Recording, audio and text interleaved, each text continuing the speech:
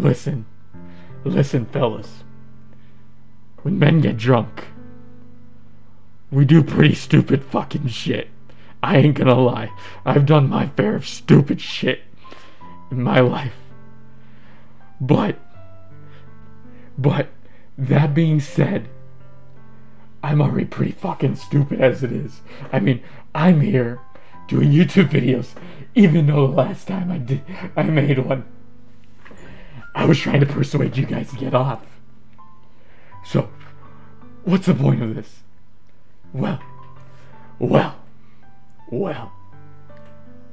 like I said, we as men, women, children, I don't condone young drinking, but you do you do what the fuck you want.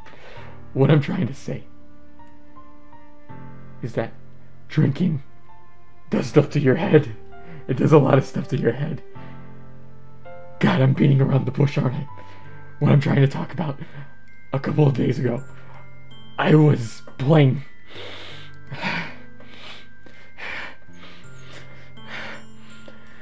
Doki Doki Literature Club.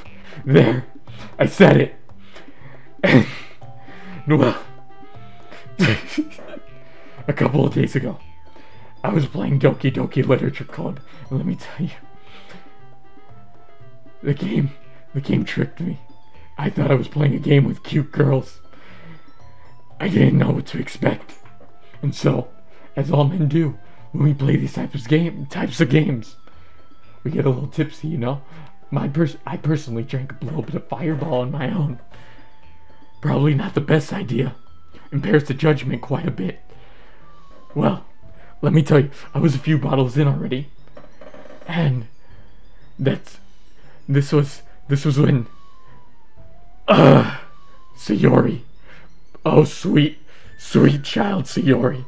You heavenly plum. She confessed her love to me. And what the fuck did I do? I was drunk off my ass. I picked the wrong fucking choice, let me tell you that. Let me tell you, I was given the choice to say, I love you too. And we'll always be great friends. Because of how fucking drunk I was. I thought the one with more words was the more sentimental one. Boy, was I wrong. Boy, was I wrong. I'm sorry, Sayori. I'm sorry. Please forgive me.